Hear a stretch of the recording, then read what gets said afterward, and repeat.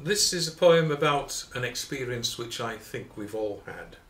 It's called The Land of Sleep. The land of sleep is hard to reach when you set out from not tired beach. Ahead stretch miles and miles of night, but Slumber Point is not in sight. Deep in the woods of Wide Awake, you thresh around which path to take. You try the route of tranquil thought, but all your efforts come to naught. Perhaps a book, the clock tolls 1. Too tired to read, you soldier on. For hours your thoughts and sleep contend. God, will this journey never end? As first light dawns, you sense a calm, a peaceful, drowsy, healing balm. Dozing, you drift through misty veils. Stark wakefulness no more prevails.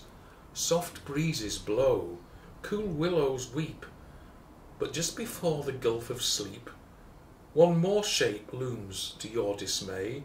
Alas, it's time to get up, bay.